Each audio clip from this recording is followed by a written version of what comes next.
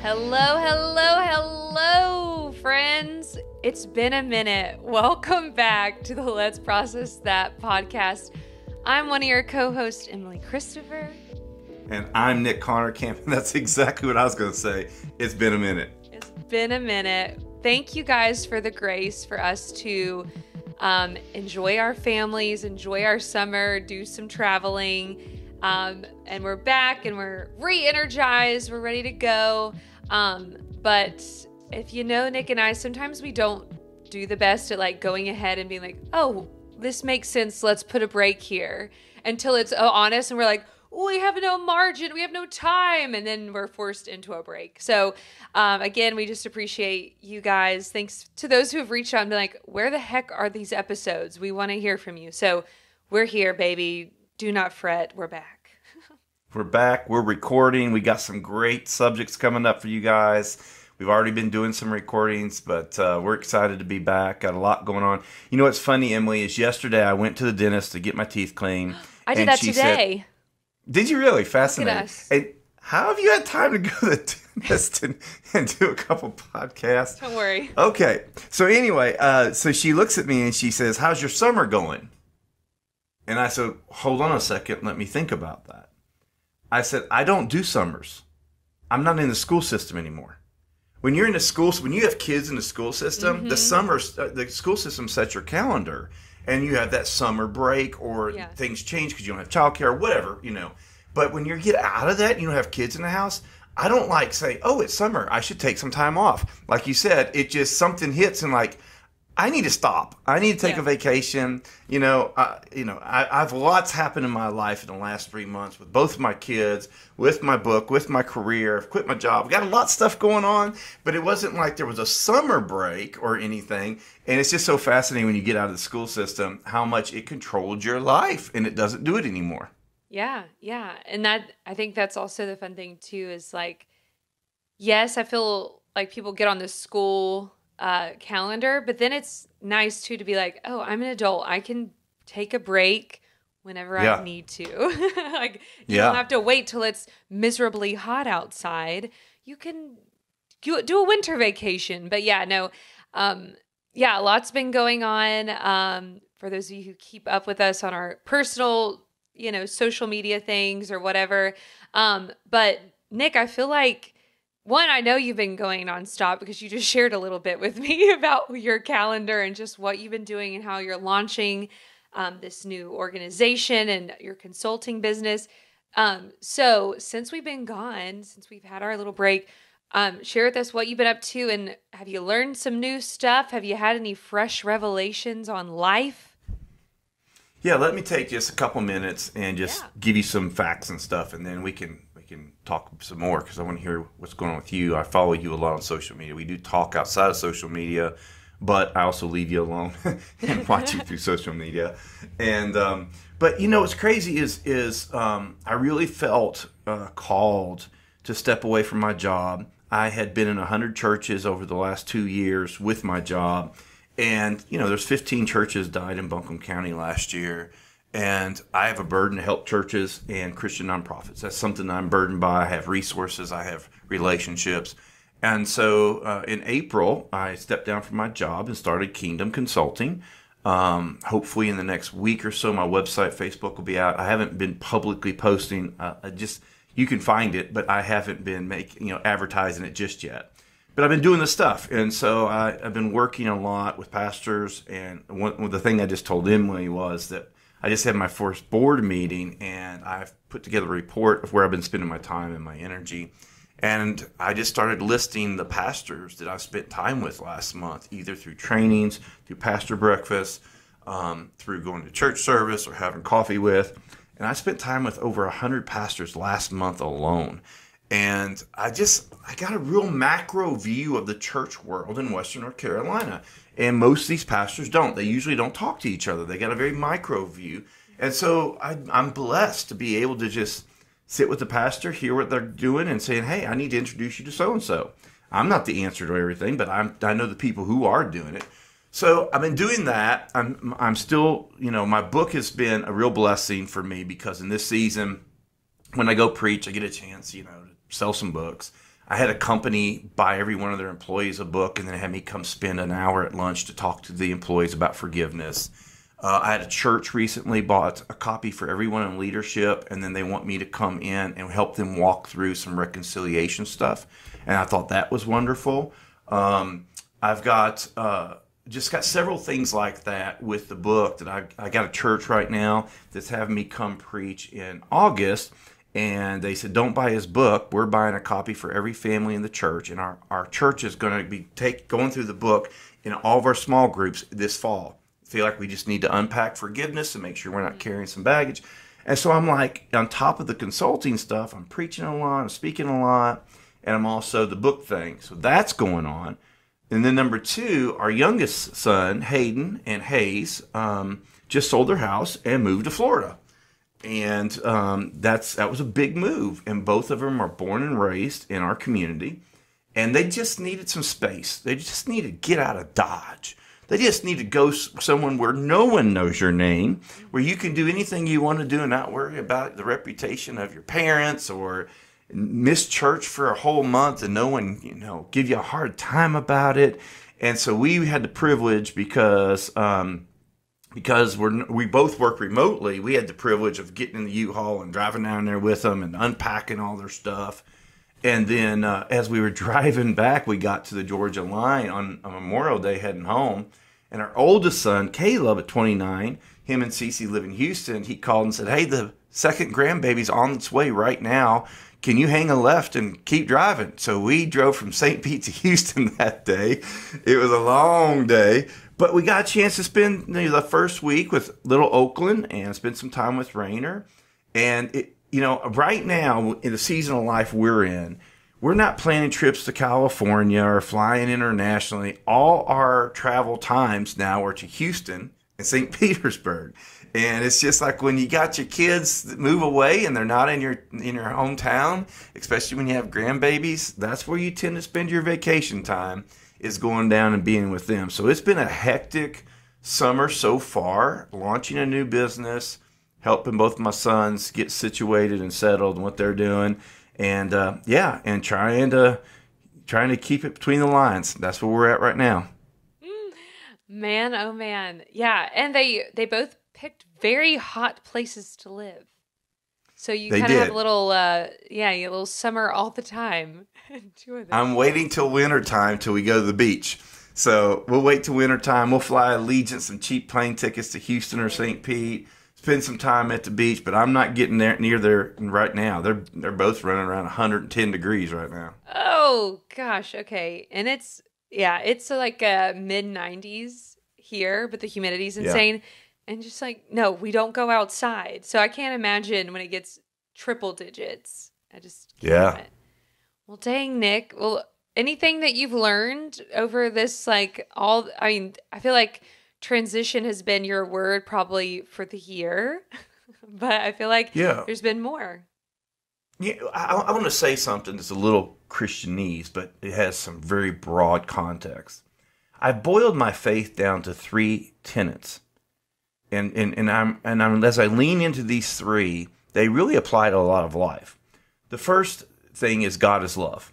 Dude, if you get love wrong, you get everything wrong. At the end of the day, I see people who are non-Christian who love well and people who are Christians that love well. But then I see non-Christians that love horribly and I see Christians that love horribly. And at the end of the day, it ain't about what you believe. It's about how you behave. Yeah. And I think that God is love and we need more love and everybody needs to be kind and nicer. And in this season of my life, I care less about what you believe. I care more about being kind, and God is love. Number 2 is relationships are the operating system of the kingdom. And it's through relationships. And I'm finding in the consulting thing, I don't have all these silver bullets that can tell you how to fix your church, your business, or your nonprofit. I just know people. And I'm just like, there's this old spirit-filled saying that you'll know, Emily, the answer's in the house. All right. The answer's not far away and some mysterious, but it's in that. The solution to the dying church is the thriving church across the street, but they won't talk to each other. And so relationships is how things work. And so I'm finding that what I do is I don't have all the answers, but dang, I got a lot of friends. And I put them in the room, and it's amazing how they help each other fix their problems, and it's like mysterious. And so relationships. Number 3, honor is the currency of the kingdom. What you honor, you get to partake from. What you don't honor, you don't get to benefit from. And so love, relationship, honor. Those 3 things are 3 things over this summer that I've had 2 epiphanies, 2 big epiphanies this summer. That was number 1 is love, relationship, and honor. And that's where I want to traffic. That's where I want to live. The second one, I'm just going to go ahead and hit it. It's not anything connected to the other. In 2020, Emily, something broke in me. I got to a very low, desperate place. I was already burnt out in January of 2020. I had 3 men who oversaw me who said, you have to take a sabbatical. You're burnt out. Then COVID hit in March. All hands on deck. Had to cancel the sabbatical. I remember how depressed I was in 2020, and we live in a rainforest, so it rains every single day. I'd have to go to Lake Junaluska every day just to try to get some sun on my face, because sun would get my energy up a little bit. I would literally wake up and check my energy level, and it'd be at a 2. Nick, you cannot lose any more energy. You just can't. I felt alone. I was depressed. I still had to lead in the church. I had to lead in the community, and something broke in me. And a week ago, I figured out what it was. I just knew there was a piece that was broke, almost like a room in the house that you just don't go into anymore. And I didn't know what it was. And a week ago, I figured out what it was. My unlimited self-sacrifice is now broken. It don't exist anymore. I can't do it anymore. I don't have it in me anymore. It is broken. And sometimes I have to disappoint people and take care of me. And I've never done that in my life. And I remember when people knew I was struggling, they're like, you've got to take care of yourself. We all need you. I mean, and I'm like, this ain't about you. I mean, you really want me to do well so I can keep feeding you, keep taking care of you. What about me? And so just last week, I was like, life is more than just sacrifice. The old Christian thing, pick up your cross and carry it daily. We were born to sacrifice our whole lives for everybody else's good. And I'm like, nope, we're done, period. Over. So those are 2 epiphanies I've had. I hope that gives somebody some freedom to just say, I'm unplugging that and just stop. But God, you weren't created for unlimited self-sacrifice. And so anyway, that's the 2 epiphanies I've had. Any response to that? Yeah. Well, it is interesting, that people just take a step back and see that they don't want you healthy for you to be healthy. They just want you to be healthy so that they can keep sucking the life out of you. That's it. And it is wild to get to that point. But no, I feel the same way. I mean, definitely tracking on hey, if we can just focus on loving people, building relationship, and giving everybody space to be who they've been created to be, it's going to be okay. And we get so caught up in so many other things. Like, we worry about the wrong things. We stress over the wrong things. We spin in circles, and it literally makes us a shell of who we are. And it's like, what did we end up accomplishing? What was the point of all that? So, no, I'm with you on that. And I think I'm proud of you because, of course, I was there for about a decade of that. And so watching you just give and give and give and give and give, and for you to be at this point, and I feel like, you're out here charting new waters, but it just feels right. Like you were saying, like you've done so much in the last month, but you were like, this is awesome. I'm fulfilled by this. Yeah. So, I think that's a beautiful place to be in, and I'm proud of you. I'm excited for you. Thank you. Hey, can I hit one more lesson I've learned recently? Please give us all the knowledge. Because I want to hear about you. But so all right, there's a lot going on in your life too. So the thing for me is, I was meeting with a businessman recently. Since I just started my own business, I want to know how to do it right from the beginning. And I asked him, I said, what percentage of your time do you work in your business and what percentage do you work on your business? And he smiled and he said, I work 100% of my time on my business. He says, I don't swing a hammer. I don't do any of that anymore.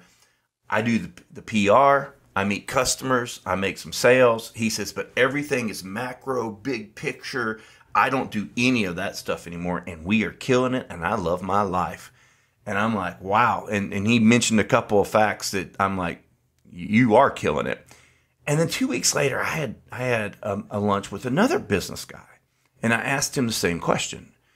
And he said, I work 100% in my business. I have to touch every job. I have to touch everything. And maybe that's what he enjoys. I don't know. Maybe that's what he enjoys. But the moral of that story is this. I hadn't been to the gym in a week. And the gym is something I have to do. I have to do for my energy. I have to do for my self-care. I know that sounds crazy, but when I don't go to the gym, I have less energy.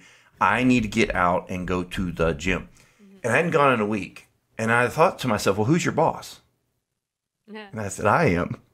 And I'm like, I'm not building a company. I'm building a job. Mm-hmm. That's all I'm building. I'm just building a job if I don't build it where it works for my lifestyle. Yeah. And I'm the only one keeping me from going to the gym and doing the things I really want to do.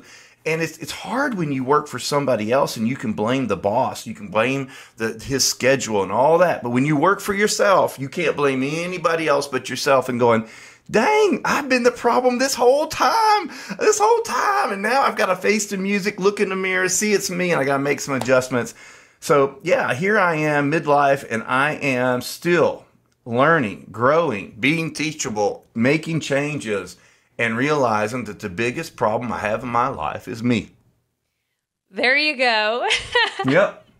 And I feel like that's how it is. Like, at the end of the day, we have to hold ourselves accountable. And that sucks because we always want a scapegoat, right? We always want, like, who can I put the blame on? But at the end of the day, it is us. It really comes back to us a lot of the time. So, it's so true. We fall in that victim mentality all the time. Oh, gosh, yeah, absolutely. So one of the things I'm interested in, Emily, and to sort of segue into you is this. One of the things that my youngest son said to me is, by moving to St. Pete where no one knows us, he works remotely, I want to figure out me without the family name, without the family business, without the expectations. I want to move somewhere, just me and Hayes, and start over. Mm-hmm. I've lived most of my life in Haywood County. Mm-hmm. You've lived a lot of your life in Haywood County, but you've moved away. Mm-hmm. Tell me what you get to experience when you live in a different community than in your hometown. Like my dentist said yesterday, she said she's got a family member that lives near you, actually, and she's out in the community. And she just came back. She's doing an 8-week thing. And she went to the grocery store and got interrupted like 20 times. And she's like, and they were asking her where she lived. What did she do? And she says, I never get interrupted in my grocery store back in Virginia. And she says, and I would never tell anybody where I live and what I do and where they could find me. But in my hometown, there's all these different, they feel like they deserve to know what's going on in your life. So what have you experienced, like, that you could shout back to Hayden and Hayes and say, here's the things I figured out by not living in your hometown? Oh, man. Well, I am somebody who thinks that everybody needs to leave home at some capacity. Now, whether that's literally leaving for like a summer of your life or a year of your life, or if you just go away to college, go away to something, like, I believe everybody needs to do that. And again, that's my personal outlook. Anyways, so it's very liberating. There's and being able to sit in that freedom that nobody knows who I am. It's kind of the anonymity is so lovely. And I've never really had that my entire life. So, it was just very freeing. But what's funny is that where I'm at and what I do now is still very much in my DNA. So like the other week, my friend and I went to the beach, but before we went to the beach, we stopped to get sandwiches at the sandwich shop. And when we walked in, there was somebody I knew through my work. And they're like, oh my gosh, Emily Christopher, blah, blah, blah. And she was like, oh, of course we would go out and somebody would know you in the community. And I'm like, girl, this has been my whole life. Like, there is just some things like it's just in your DNA. Like for me, I'm like, it's part of being a Christopher because we all do public service. We all are just like in the community. We fall in love with our communities. Like, I mean, if you talk to anybody up here, like I love the 757. I love Hampton Roads. And so with that, you're in the community. And so people know you and all that. So it's funny.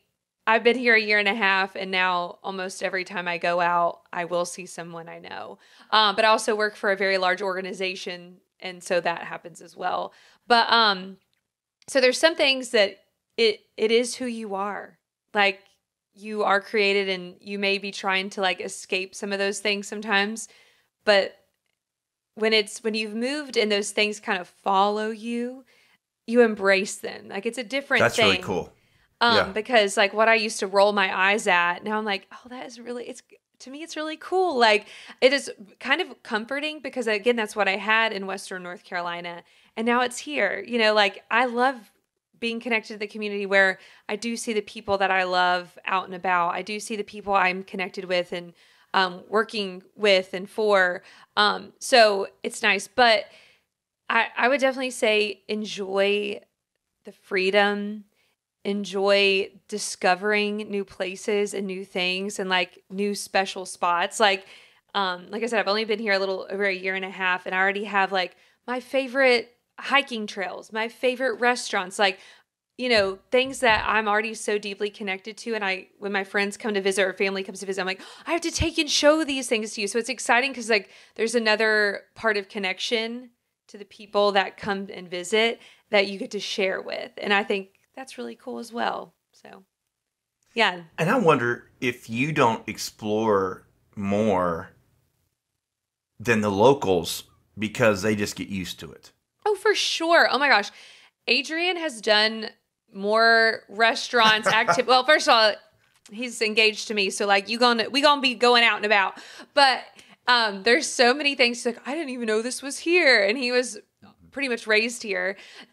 So yeah, no, for sure. And you're soaking in a lot more. And I think there's, sometimes a different level of appreciation. It's like, I love the mountains more than I ever have now that I live away from them kind of thing.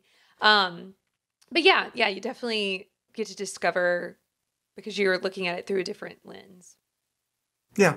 And you moved from a small community to a bigger community, so there's a lot more resources. Like literally, if you want to go to a concert in Western North Carolina, it's Asheville or Cherokee. I mean, it's only two places really you're going to go. And so I know that like with Hayden Hayes going to St. Petersburg, they got a lot more resources and can make new friends, can decide if they're going to go to church or not go to church, which kind of church they want to go to. Where they're going to hang out, what's their favorite beach. They're looking for their favorite. They're searching for their favorite beach, and I just think that's cool.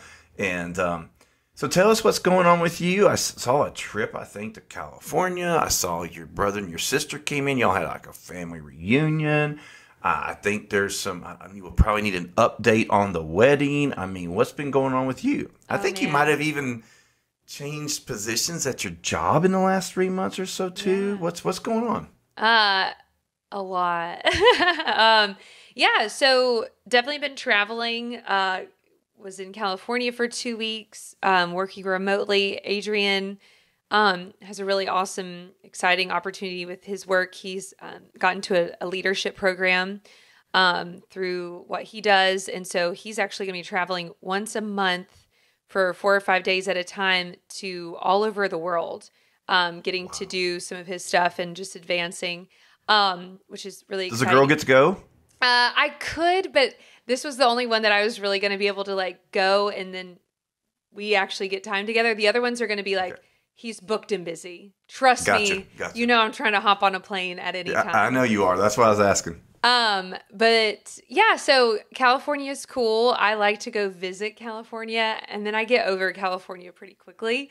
But it's still beautiful and fun. But, then I saw my siblings. So I usually only see my brother once a year, my brother and my sister-in-law, because they live in California. But my little sister, I hadn't seen in 3.5 years. And so it was just awesome.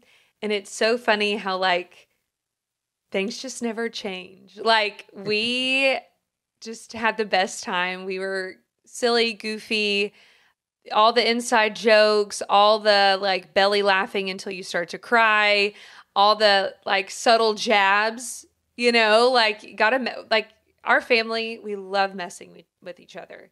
If you're not, I don't know, being poked at a little bit, then we don't really love you. So we got to be able to joke around with you and, make that thick skin, as they say. So it was great. It was just the best time. It was beautiful. And I'm going to try to convince Abigail and Josh to come up here before they finish their sabbatical and head back to New Zealand. So hopefully a little more time is on the horizon before they go back. And of course, she's trying to convince me to go to New Zealand for the honeymoon.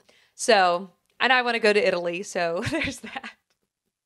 Well, I saw a picture of all 6 of you in a car together, and Adrian was all the way in the back. I was like, no, you don't put Adrian in the back, y'all.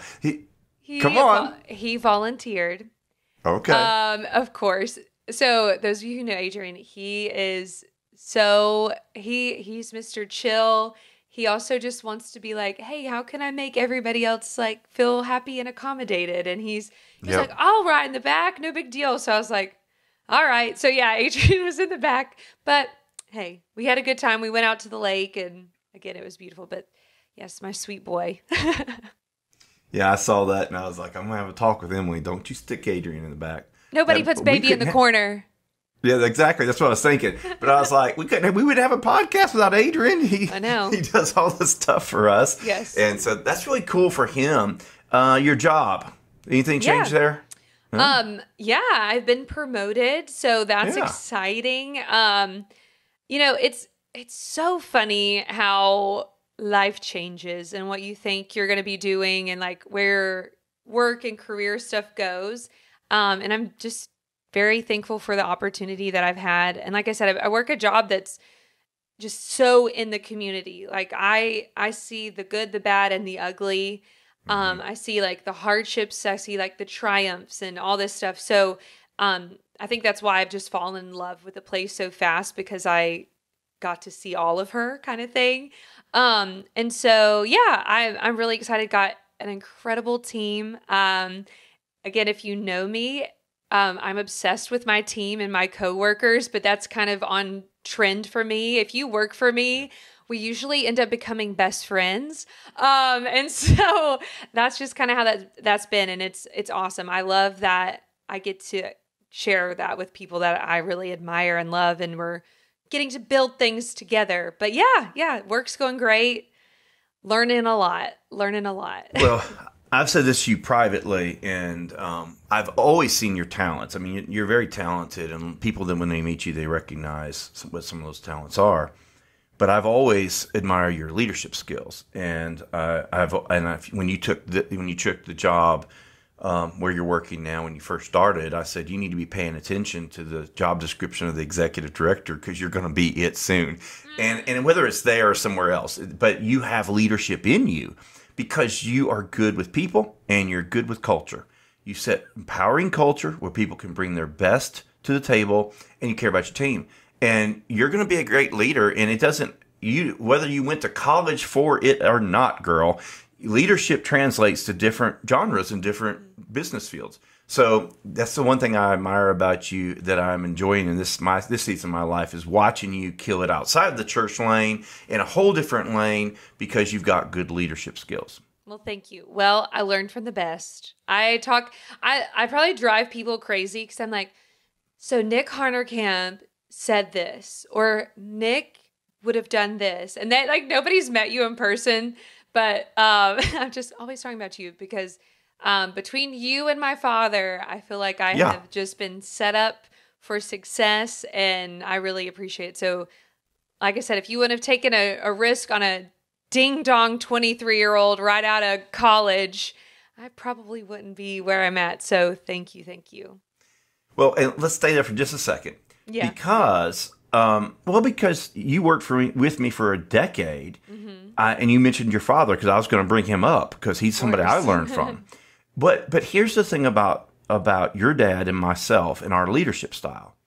We lead pretty publicly, and when we make mistakes, we bring it out and we talk about it. And so it wasn't that Greg. I really respect Greg as a leader, and like I said, I've learned a lot from Greg. But it's not like Greg and I have the market on all the smart things to do. It's we're not afraid to say, "Whoops, that went really bad. Let's pull it out. Let's look at it together." And we do that in such a way that everybody gets to benefit and learn when we do it right and when we do it wrong. And so I think that if we have more transparent leaders like that, they end up teaching as much through their mistakes as they do through their successes. Absolutely. Absolutely. And yeah, it really is the transparency part that I think is so invaluable because a lot of people, obviously, failure sucks. But when we're willing to be like, okay, I'm going to take it and I'm going to learn from it. And I'm going to also invite people on that journey with me. It just says a lot. So yeah, I think the transparency piece is the key to a lot. My favorite time of the week, if we were to go back 5 years ago, was Monday morning. Yeah. That was my favorite time of the week. On Monday morning, we'd have staff meeting and we would have a debrief. We would debrief the whole week, not just the service, but the whole week. What went well, what didn't go well. And we would cheer for each other. And as somebody had a success, we would laugh at each other when someone did something bonehead. And we would mourn with each other when there was a big loss, a failure, and we had to own it and had to deal with it. And that, I believe, is one of the real critical pieces to my leadership is we publicly had a debrief. And I was just as likely to get called out as anybody else was if I dropped the ball on something. So I appreciate you saying that. And Greg and I both, that's one of the qualities that we cared about was transparency and culture. Well, and it's making the safe place, which is the culture piece. Because when people know that I can bring my failure or my mistake and I'm not going to get thrown out or like smacked upside the head kind of thing, then people will be very quick to say like, hey, I dropped the ball, or hey, I need to be honest, because they're not fearing that they're going to get tossed. And that's that culture piece is essential. And I feel like I'm learning more about culture right now than ever before. Yeah. And for anybody listening out there and you're an aspiring leader or growing leader, Liz Wiseman wrote a book called Multiplier.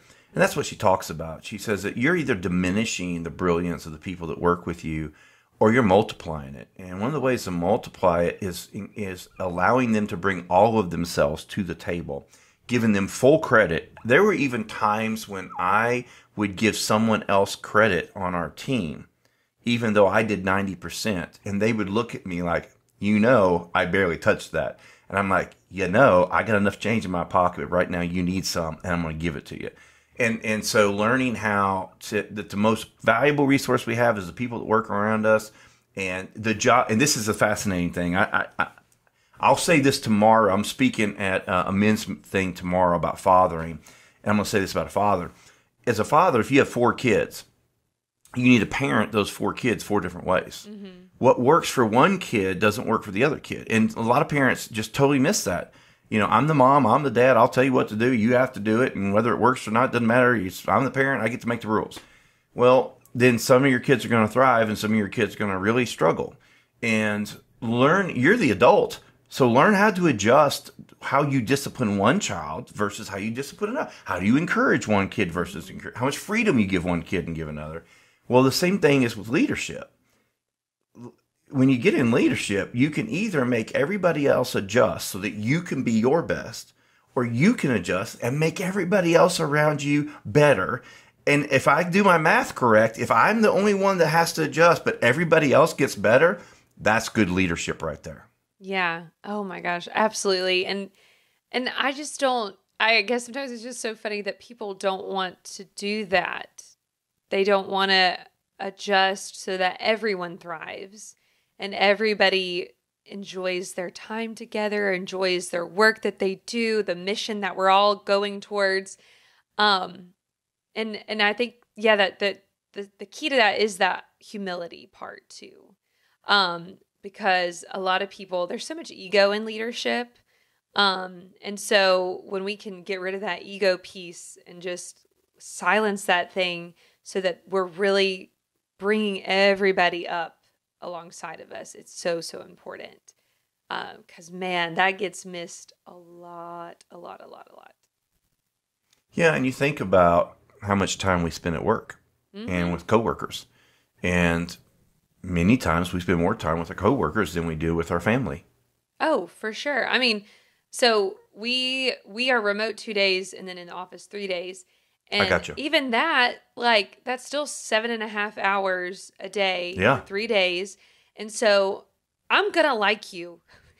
Like, how I want to learn you to where I can enjoy us being around one another. Because I can't imagine 7.5 hours around somebody you can't stand. No, absolutely not. That does not sound like anything I want to be a part of. And that's why, thankfully, like I said, my team, I'm like, oh my gosh, I love you guys. Like, and that we hang out outside of work because we can't get enough. We want to be in each other's lives and we want to create deep community. And even when I went dress shopping last week, 2 of my coworkers are 2 of my very best friends and they came with me. And people are like, oh, that's so funny. You brought your coworkers. I'm like, yes, we talk every day. Like, even when we're not working, like on the weekends, we're in a group chat, and I genuinely love these 2 girls so, so much. Like, they're like family to me. And that's the kind of people that I want to work with. Like, if we're going to be building something and spending all these hours together, let's do it with people we enjoy. And I know all of us don't have the privilege of that. That's definitely something I feel like that's happened to me. Just so happened to get blessed with these 2 people. But also, I put in the work to know them and vice versa. Like, I put in the work to know, like, hey, what pisses you off? Hey, how can I make things better for you? When do you feel valued? Is it when I say something to you? Is it when I write you a note? Is it when I bring you a gift? Is it when I take you to lunch? Those kind of things. So it's taking those extra steps. And like you said, everybody on my team is very different. So I have to lead and adjust to make sure that they feel seen, heard, and appreciated. Yeah, it's fascinating to me that at the very end of my pastorate, so I had been doing that 23 years, and so only in the last year or 2, if you'll remember, we had the benchmarks that we would do every month, your measurements for your evaluation, to scorecards. And it's funny to me, I talked to leaders today, and I'm like, if your employee doesn't know what's going to happen when they get their evaluation, that's your fault. I mean, they should know right now if they're doing a good job, if they're hitting or not. And so we would do scorecards and stuff. And towards the very end, I started asking this question. I'd say, what adjustment would you ask of me? As a leader, is there anything that I could do what adjustment that I could do to make you more productive and enjoy life more? And I'd have one employee say, I need more communication. I need a little more time with you. I need more communication. I'd have the next employee say, I need you to leave me alone. I already know what to do. Just leave me alone. I got it. And so it's just fascinating when you take the time to ask them, because none of us know what it's like to be under our own leadership. Right. We think we do, but we don't know. And it's not until we ask the person that's working with us to say, give me some feedback. And there might be say, if we could touch base 10 minutes once a week and that'd be great. Or even, could you put more stuff in writing? Because you just rattle off a bunch of stuff. I forget one of the things you said, but there's lots of stuff we can do. And I just think that I love it because of this. Then work becomes life. Mm-hmm. There's a lot of people compartmentalizing, and they have the workspace over there, and a lot of people hate their job. And then they do it just so they can enjoy their nights and their weekends. Yeah. And I don't want to lose all those hours at work just so I can enjoy the nights and weekends. And that's what I love that you're doing for these people, is they get to enjoy life. Yeah. Oh gosh, absolutely. So I know you're not a TV guy, really. Nope. Do you have Apple Plus? Do you have Apple TV? No, I don't think so. Okay. There's a brilliant show called Severance.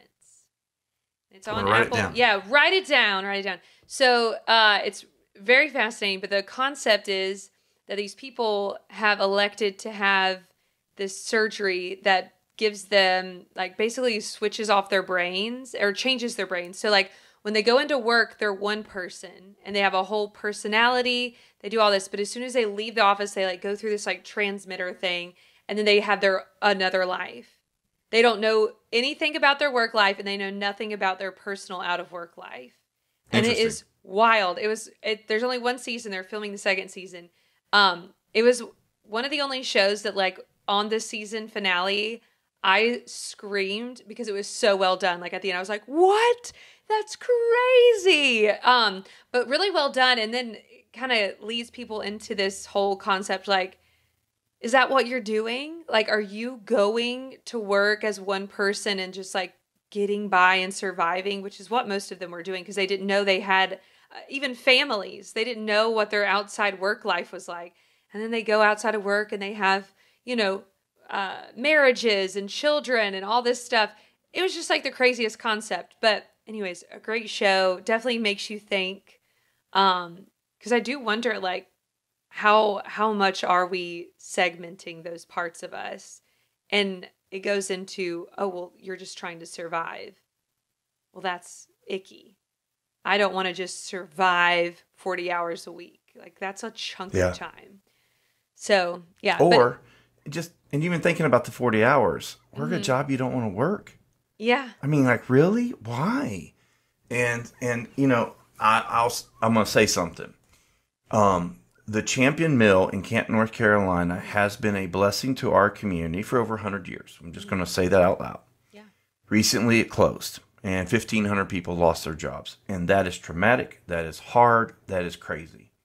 But most of those jobs were 6 days on, 6 days off. It was really hard to build a rhythm of going to your kids' ball games or to having a business on the side or any consistency because the mill schedule really took over a large part of their lives. And those folks that did it gladly. A lot of them loved their jobs. I just wonder how many... I'm celebrating that. I'm not demonizing that. I'm celebrating that. And I'm also wondering, I wonder what new stories are going to get written by saying, I was at the mill for 15 years. I got used to that. I enjoyed that. I had friends there. But now I have an opportunity to reinvent myself, to start a business, to move away, to stay here locally, but work somewhere else. And it's going to be interesting how they respond to that. And I love change. So to me, I'm like, oh, wow, that season's over. Okay, we can celebrate that. But now let's move on to the next season. What's this going to be like? And I know that everybody likes change as much as I do, but I romanticize the new start they get to have. Yeah. And so many times there's so much more that we don't even realize until we get forced into it. Or something switches. I mean, that's how I was. I was like, oh, I can double my salary? What? I can have more flexibility? What? So there's just a lot of things that we think we're very limited, but really we have so many possibilities. And I know we're always on this podcast being like, go after your dreams, chase your dreams, try something new.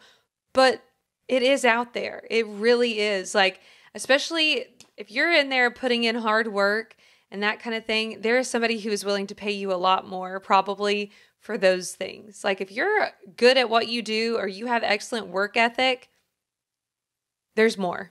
There's more. I'm just going to say that. Yeah. And there's a sports radio commentator that he's always about the move. The move. If you're not getting what you need, go to another market. Move. And his thought philosophy is most of the times you have to move to get a promotion. Mm-hmm. You're usually not going to grow your way all the way up to the executive director. Usually you have to leave the organization for them to miss you. Mm-hmm. You go somewhere else. You learn some skill sets. And it's the same thing with sports and coaches and all that. Usually you have to leave and go to a different place. Yeah. And then they get hired back at their old alma mater after they've proven there was success somewhere else. And people are afraid. And I'm one of the people that I wish I had moved more in my lifetime. because I've missed out on a lot of stuff because of responsibility. Yeah. And so I am, and hopefully what happened to me in 2020 is dealing with some of that inside of me. Yeah, for sure. Well, dang. Well, Nick, our time is up. My goodness. Wait, I got one question. Oh, one okay. question. Yeah. Did you get the dress? I did. And it's stunning. Well, and of course, me being as dramatic as I am, the girl's like, what are you looking for? I said, I want something that is show-stopping, jaw-dropping, never been done before. And she's like, that is awesome. She's like, all right. So you. I was like, I sound like Lady Gaga saying that, but I'm serious. And so I found it. And I'm very excited. Good. Well, I'm really happy. Look forward to seeing you. And glad that you're doing well. I mean, it's been probably 3 months since we last talked, and both of us have been through a lot of stuff. Mm-hmm. And the thing about it, I would hate to have come back and say, so Emily, what's happened in the last 3 months? And you're like, nothing. There's a new TV show on. That's it. And that's just not what you and I live. And I'm delighted to see all the new things that we're doing. Excited for you. And I'm over here cheering you on, girl. Hey, and same to you, Nick. I'm excited. You're just getting started. I'm like, dang. If that was just the first month, I can't wait to see what else in 6 months when we have this conversation. So, friends, we thank you so much for tuning in, catching up with us. We have some incredible episodes on the horizon. We are very, very excited. Some of the people we've talked to, some topics that we're discussing. And you are always welcome to write us. Let's process that podcast at gmail.com. If you have anything, you're like, hey, you touched on this. I would like you guys to explore that more. Or, hey, I am interested in hearing you guys interview somebody in this field or with this background or whatever. So send them our way because, again, this is us processing and talking through stuff, whether it be something lighthearted or something more deep. So we want to hear from you. Make sure you're following us and you've subscribed on all of our social media. Wherever you listen to podcasts, you can find us. I'm trying to think. I think that's it. Do those things and we'll be happy. Thumbs up on all these episodes. Thank you to our producer, Adrian Wos, to this incredible music that was written and produced by Caleb Honerkamp, and all those marketing photos by Allison Frost from Before the Foundations Photography. We will see you guys at the next one. Bye-bye.